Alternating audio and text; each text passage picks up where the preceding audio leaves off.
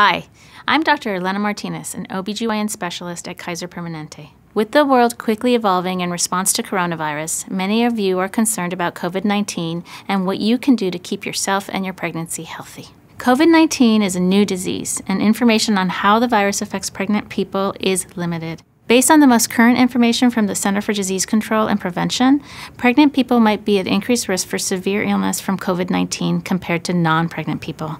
Additionally, there may be an increased risk of adverse pregnancy outcomes such as preterm birth among pregnant people with COVID-19. Although some babies have tested positive for the virus shortly after birth, we don't yet know if the virus can be transmitted during pregnancy or childbirth. Pregnant women experience changes in their immune systems that make them more likely to get viral respiratory infections like the flu. But there are proactive steps that you can take to protect your health. Here's what you should always do. Wash your hands often with soap and water for at least 20 seconds. Hand sanitizer that is 60% or more alcohol-based also works when you can't get to soap and water.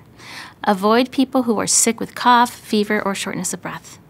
Wear a cloth face cover at all times in public, regardless of symptoms. Stay away from groups as much as possible and maintain social distancing of 6 feet when possible. Limit visitors to your home. Routinely clean and disinfect high-touch surfaces like doorknobs, light switches, and phones. Make sure you stock up on important and frequently used supplies when possible so that you can limit your visits to stores and pharmacies. Avoid touching your eyes, your nose, or your mouth with unwashed hands. And if this is a habit, try putting some garlic or lemon on your hands to avoid it. Cough or sneeze into a tissue or your elbow. If you use a tissue, throw it out and then wash your hands afterwards. Although these are uncertain times, following these safety precautions are an important step towards your well-being and that of your baby.